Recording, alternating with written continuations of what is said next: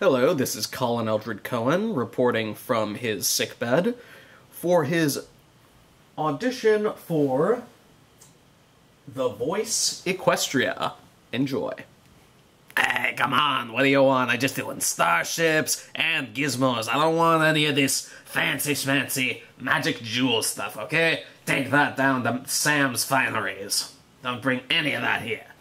Did I ever tell you about the time that I was with the Boy Scouts and they threw us into the zoo and released all of the animals and let us survive in there for 5 days and nights? Come on, guys, what are you doing? If we don't act now, this will all be for nothing!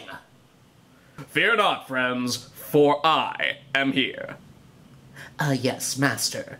The thing is, we weren't able to test its full functionality, so I'm afraid, why are you looking at me like that?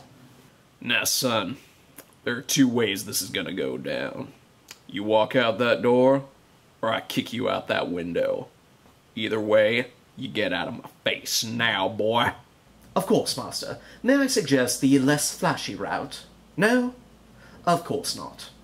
Oh, buddy boy, I've been waiting so long to see you again, and you didn't disappoint. Prepare to be dominated!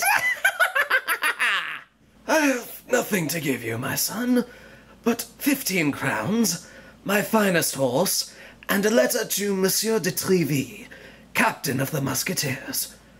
Go with God, my son. Why'd you gotta wake me up so early? Humans. I don't like humans.